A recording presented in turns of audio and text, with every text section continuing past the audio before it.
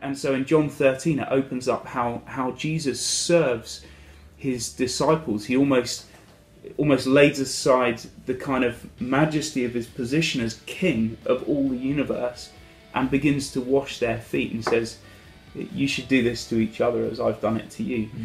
So I was hugely inspired by that. I mean, have you got any reflections on that chapter? Well, one point for now would be to say that when Jesus does that, when he comes as a servant, he's not pretending that God is a servant. He's not disguised as a servant, but he's actually revealing the very nature of God as this self-giving lover who's, in the ancient church, they would call it his self-donation. He's just pouring himself out as love into the world, and that that's not what we expected of God.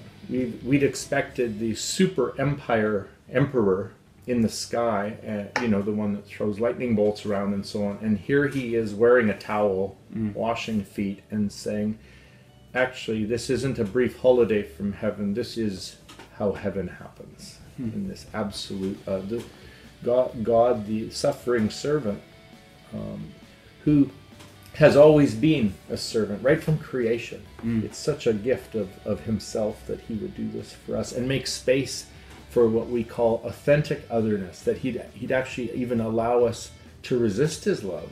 But by nature, love is consensual, isn't it? And so rather than coming as the all-powerful coercive God, he comes as this suffering servant lover God who is more powerful than we saw, because love can actually win your heart. And it's won my heart.